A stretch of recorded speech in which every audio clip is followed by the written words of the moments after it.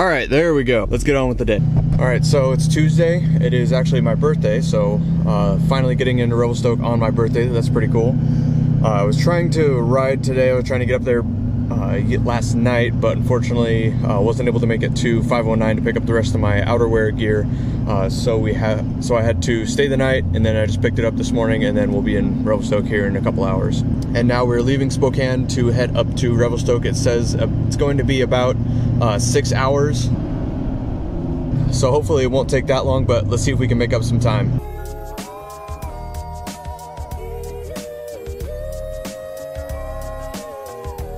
Hopefully the last fuel up before Revelstoke.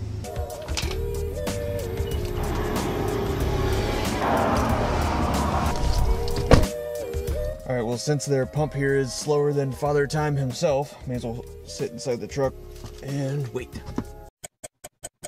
Little money saving tip for you. If I had a tip for everyone out there that likes to go on road trips or does yearly road trips, whatever, one thing I would say is bring a 24 pack of water. You can get it for like $3, $4 at the grocery store.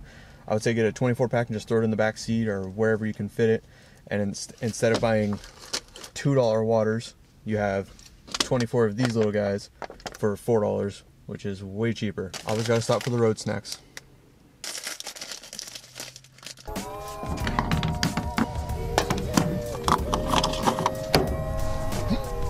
All right, and back onto the open road.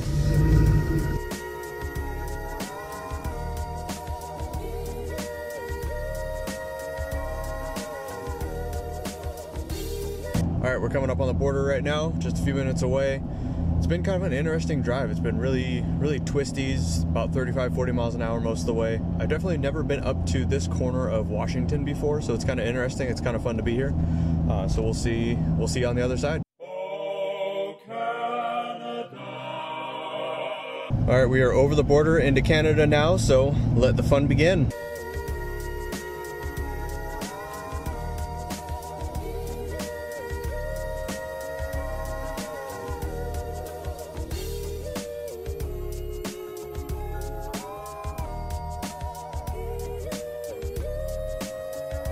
For my LML Duramax owners, here's a quick tip when you're in the snow and compact ice.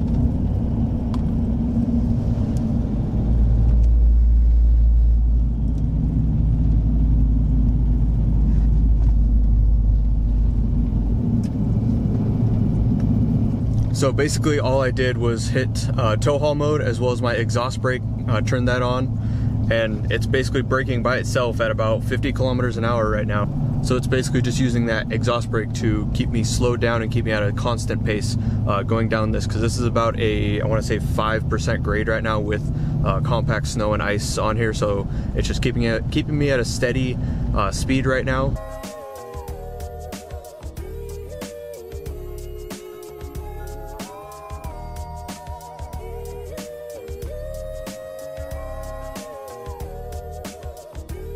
One thing I didn't realize when I was going on this route up to Revelstoke is that I didn't know that there was a ferry until probably 30, 40, 50 kilometers ago.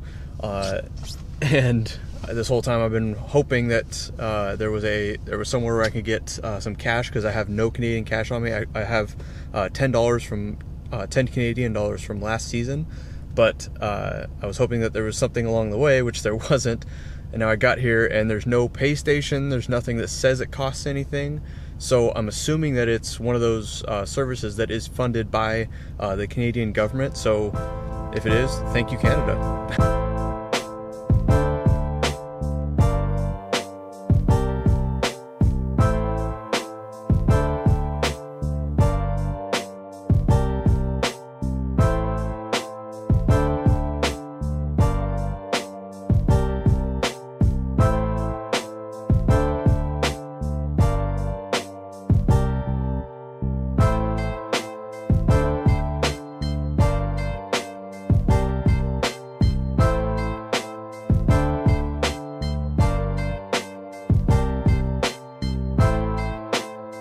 Alright, I'm off the ferry. Now it's the last about 30 minutes or so, and then we hit Revelstoke. I didn't realize it when I went to start editing the video, but I didn't actually film an outro.